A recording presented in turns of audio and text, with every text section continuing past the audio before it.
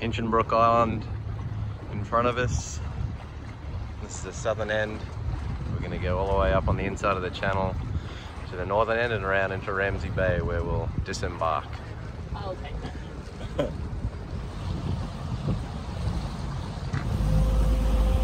This area is Lucinda. This is the Lucinda Sugar Jetty. It's the longest jetty in the southern hemisphere at about 5.7 kilometers in length.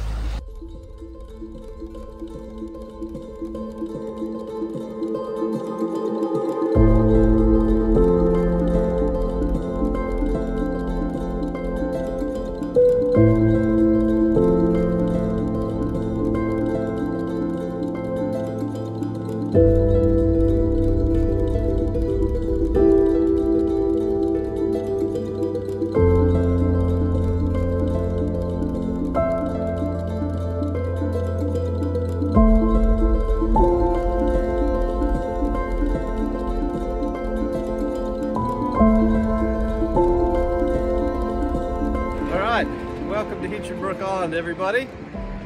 You can see behind us this very large island landmass. This morning we actually took a boat from Lucinda in the south. You would have seen Lucinda, the port, as we left that very long jetty that was in the background, and also the northernmost of the palm group of islands called Pelorus Island.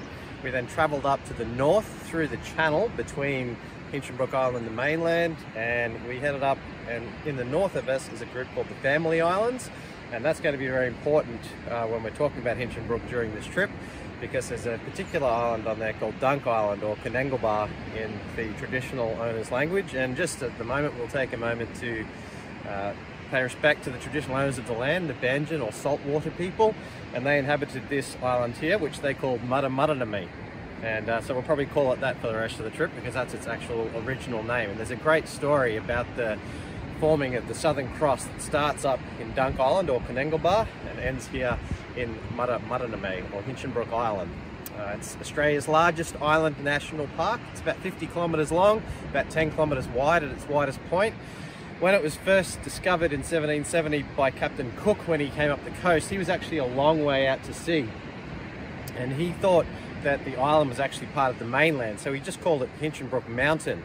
In 1819, Philip Parker King, another early explorer, came up the coast here, and he thought that it was actually separate from the mainland. And it wasn't until 1843, when Captain Blackwood on the HMS Fly came up here, that he discovered the southern entrance, or the southern point of the channel, and it was renamed appropriately Hinchinbrook Island.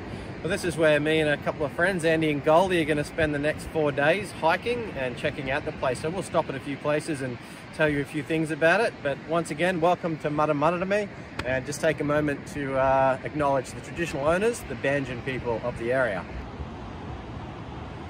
So we've come off the beach now, heading into the trails to the interior of the island, and we're in a nice little rainforest area at the moment. So we're hiking the little trail along a saddle on the side of Hinchinbrook Island, and we've been through a nice little rainforest area for about 20 minutes now, and we're coming back out onto the coast. You can see that the beach, the dune area, cuts off this little freshwater area, and you can see the pandanus palm right here, and also these melaleucas growing. So that tells us that this is all fresh water in here. The melaleuca and the pandanus do very well around this area.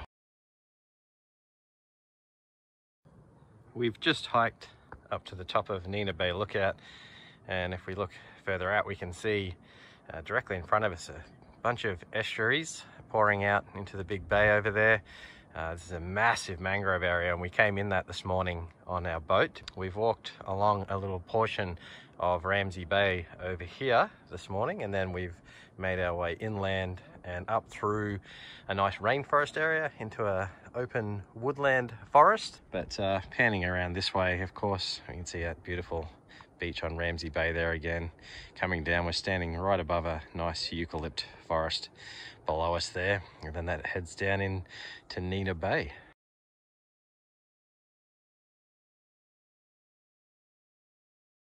You can see a lot of the island is predominantly granite landmass. It's been eroded away, leaving these huge craggy peaks Very beautiful and very epic scenery along here. We've just made our first rest stop of the day for some lunch in beautiful Nina Bay. Okay, so here we are on Zoe Bay Beach at the moment. Sun's come out, very nice. Oh, there goes a couple of silver gulls flying overhead. But you can see a beautiful beach here, and then looking back at the island itself, very mountainous. I was talking about those granite peaks that you can see, very cragged and rocky, being eroded away here. Absolutely spectacular place. Lots of coconut palms amongst the casuarinas that are lining the beach here as well. We're now navigating across Boulder Bay. Not sure why it's called Boulder Bay. Or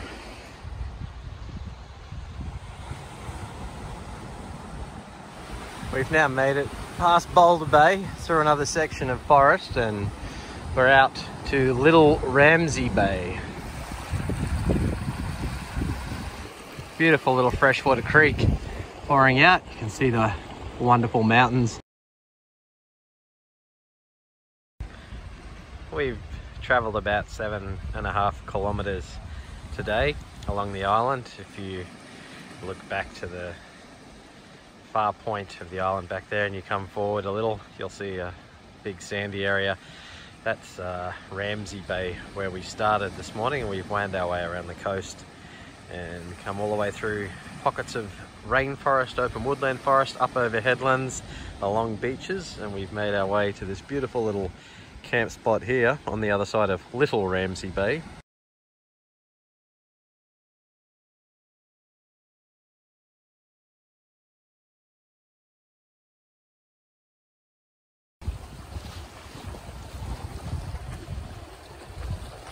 Beautiful morning sunrise, white-bellied seagull out on the water.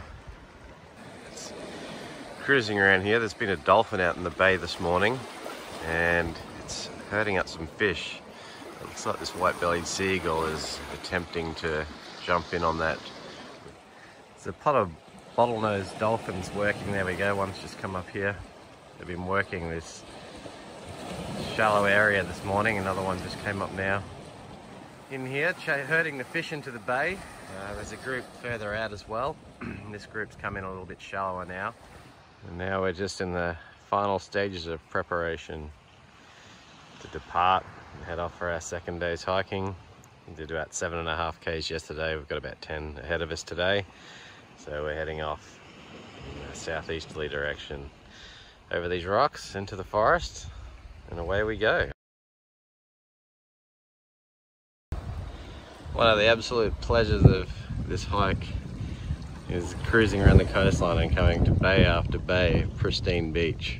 The other great thing about these soft sand beaches is being able to spot these tracks, and these are from a wallaby that has hopped down here this morning and then headed back up into the bush in front of us.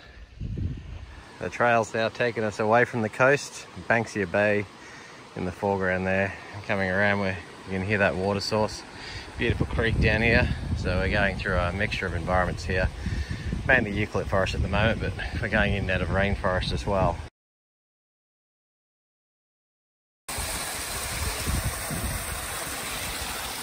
So we're just taking a break up on the hill here, and you can see we're in very typical Australian bush right now, surrounded by some eucalypts and banksias and a few of the casuarina trees as well, the ones with the very needle-like leaves. But right in front of us here we have these grass trees. There's lots of them here. You can see that wonderful stem that forms, or shaft that forms in the center of the grass trees, which becomes a flower. It takes a few years for these guys to be able to produce a flower, but they're an incredible tolerant species. Some actually rely on fire to germinate. Underneath the surface, their root system is filled with microbes called mycorrhiza, which help to uptake nutrients for the tree itself, and especially in times of hardship. When there are pollinated birds and butterflies and things will come in and feed off the pollen that comes on these trees, and then it turns into a hard resin, and Aboriginal people can use the resin for glue when they're making spears, they can use the actual shafts here to make a spear shaft as well. So lots of wonderful traditional uses as well. All right, so on the track in front of us, we've got a red-bellied black snake. Beautiful. They are an elapid, so they are a venomous snake, so we'll give it its due and leave it to do what it needs to do. So the elapids are the front fang snakes. They produce venom, which they then inject through those front fangs into their prey, which paralyzes them, and then they devour them. But looks like this one's onto the scent of something here. It's been on the path here because obviously you can see it's nice and open. It's a cool morning here with the breeze blowing through, so it's good for it being a reptile to be out in this warmer weather. But it doesn't seem too bothered with us, so it's great.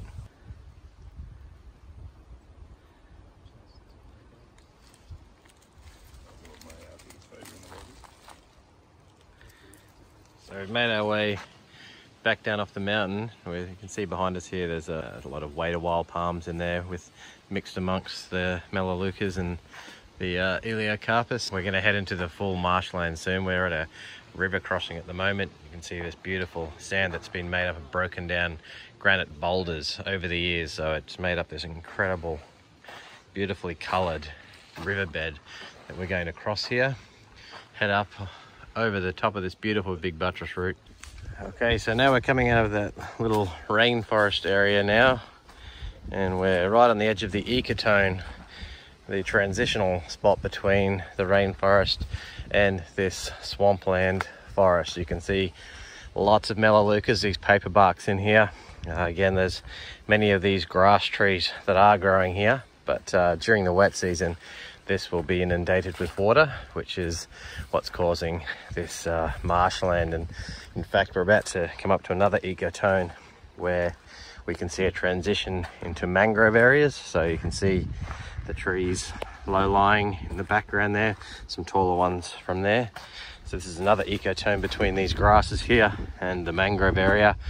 And then we'll be back, it looks like, into some more of the swampland on the other side. We're just coming around from the swampland forest with the paper barks and the pandanus. We're coming up to a creek crossing, but it's always good to remember that in North Queensland here, there can be crocodiles, estuarine crocodiles in the areas. Be very careful. So here's the creek crossing that we're coming up to.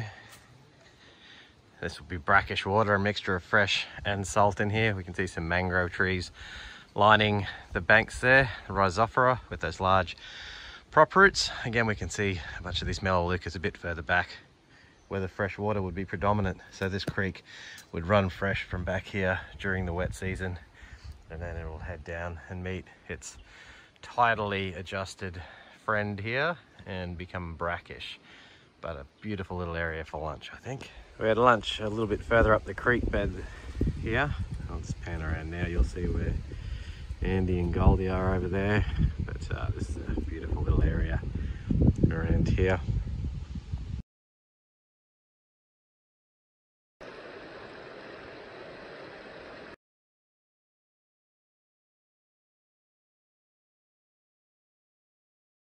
Another beautiful river crossing.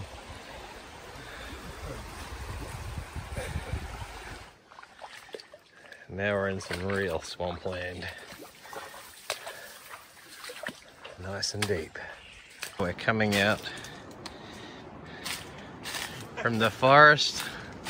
The boys are excited under this beautiful beach here at Zoe Bay. So we've made it to Zoe Bay. Just need to traverse the beach to the southern end for our camp spot tonight. But what a great walk through so many different environments.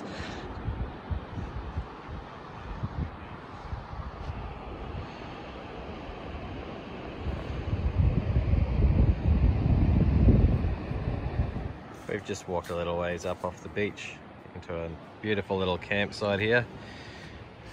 Got my little tent set up already. The guys are hanging up their hammocks, the tent hammocks for the night. This is where we'll camp, and you can see everything's got to be hung up on these areas here because we get the white-tailed rat or the melomys on this island. Looking back at the peaks of Hinchinbrook, coming around to the beautiful Zoe Bay. So this is the view from our campsite.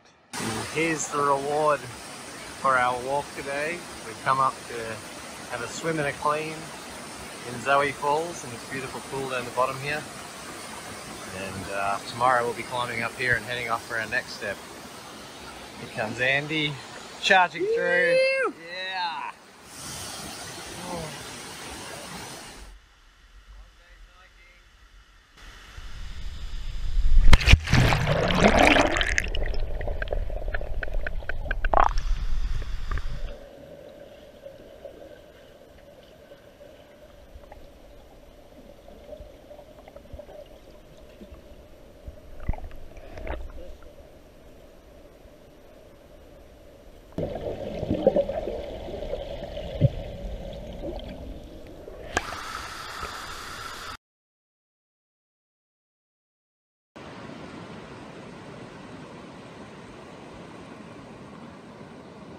Another beautiful day as the sun starts to rise in Zoe Bay.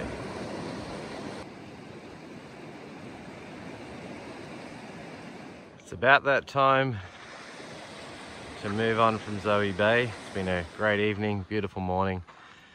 Now to head back up here towards the river mouth, follow a path all the way up past the falls again, and we'll get up to the top and then move further south.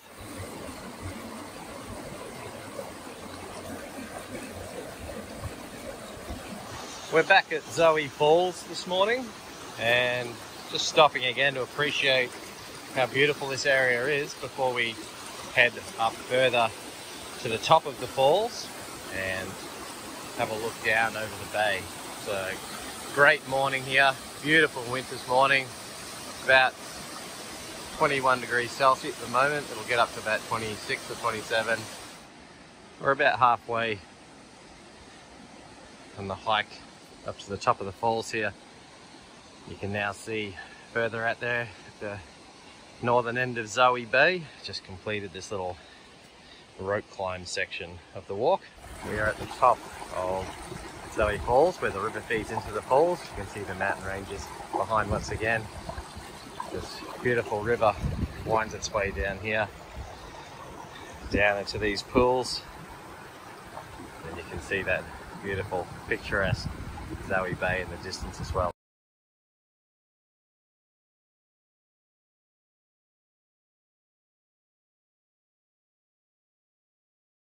So we've left the top of the falls now and we're heading on our trip. We'll be going through some more forest soon, past these wonderful rivers and creeks, heading on for our afternoon destination.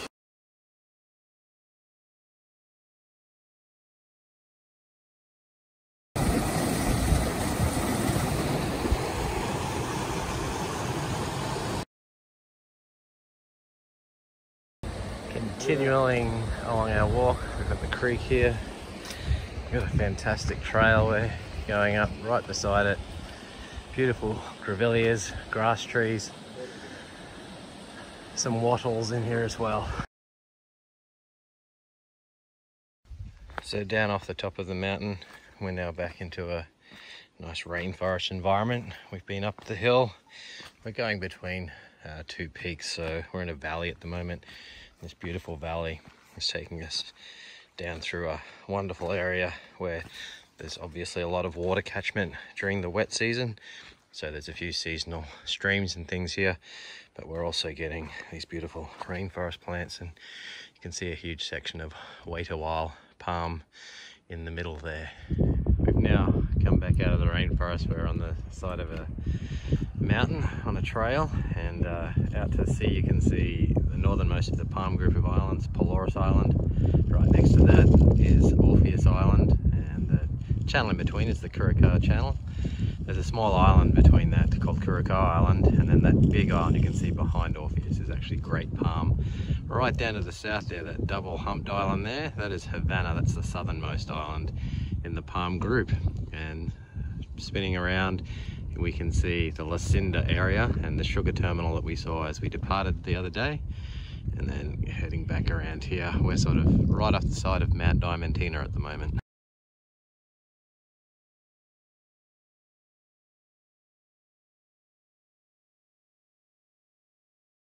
Alright, so we're coming back down from the point that we were just on the side of Mount Diamantina. Looking behind us here, this is Mount Diamantina. Very well easy to see because you can see there's a huge sort of rectangular block of granite sitting on top there. So that's a good way to tell that you're looking at Mount Diamantina. Just wanted to bring it up quickly because the Banjan people, or the saltwater people, that lived here on Matamatame originally have a story about that mountain. And what it is they had what we would call, I guess, a witch lady or a very powerful lady in their tribe. And they were quite scared of her because things started to go wrong. So they banished her from the tribe, and she was fearful that they were going to take her life. So she ran to the top of Mount Diamantina here, and she summoned all the clouds to come down and sit on top of Hinchinbrook Island, particularly across Mount Diamantina there, so she would be protected and they wouldn't be able to find her. And strangely enough, on today, we have completely clear peaks on Hinchinbrook Island, or Matamatame. But generally throughout the year, it's very common to see cloud cover across the top of these peaks, which is basically this lady bringing down that cloud cover on top of Matamatame here. So it's a wonderful thing for us today. She's obviously very happy that we're here, and she's let us have a clear day so that we can see the peaks nicely. We're now down off the hill and at Diamantina Creek. So this is a great spot to stop, fill up the water bottles, have a quick swim, and then head off for our lunch a little bit further down. There's Andy jumping in. Oh, there he goes. Nice. Again, moving on further down the path, we've hit another section of forest which is just inundated with these amazing granite boulders here. They've actually fashioned some steps out of them for us as well. Just ever-changing environments here on Hinchinbrook or Matamatame.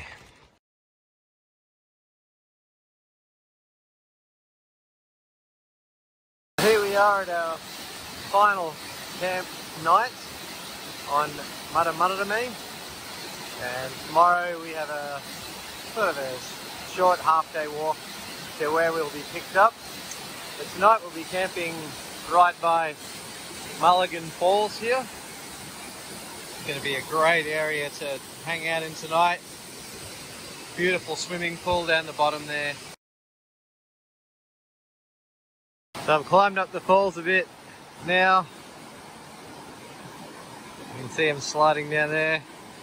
It'll be an awesome natural water slide, but I think the end might be a little bit rough. Look at that beautiful pool down there, and then you can see back out to sea out there as well.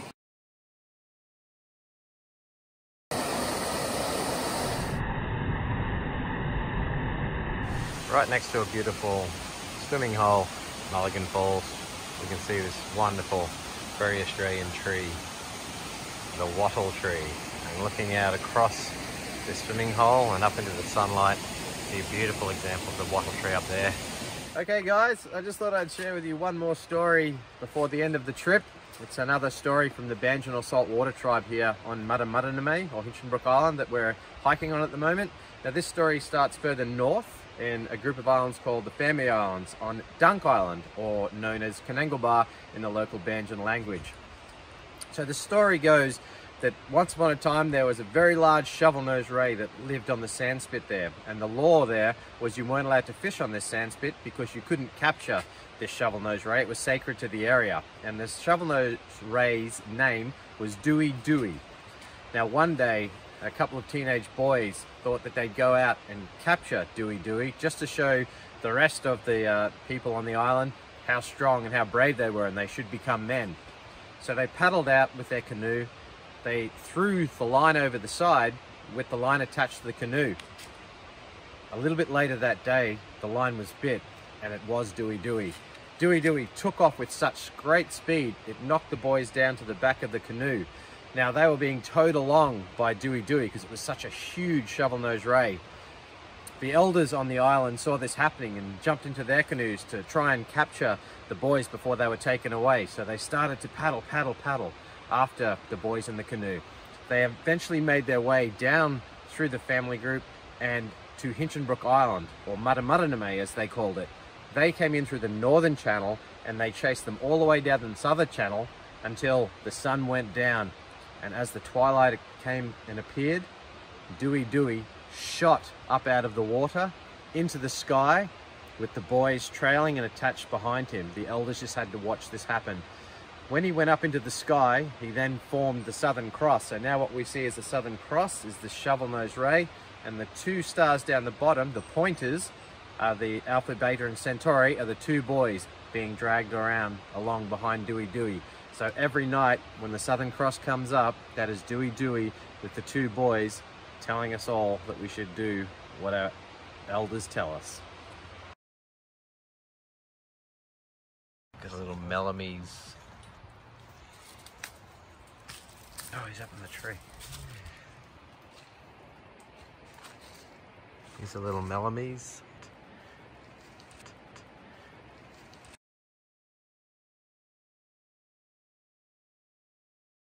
Saying goodbye to Mulligan Falls this morning to make our way to George's Point, where we'll be picked up after our 4 days of hiking here on Hinchinbrook, Muddamudanamay. One of our final creek crossings before we get out to the beach for our last hike. Now we're coming out of our last little section of forest. We've been through some rainforest, through some more swamp this morning, and now we're coming out to the beach ecosystem here. Start to see some of these casuarinas lining the shoreline again. We should see some creepers and vines on the dune area, but now we're heading right out to the southern point of Hinchinbrook, Muddamudanamay. And yesterday afternoon we could see these islands, Polaris to the left, Orpheus on the right, Great Palm in the background. So we have to walk about 4 or 5 k's down this beach and then we're off.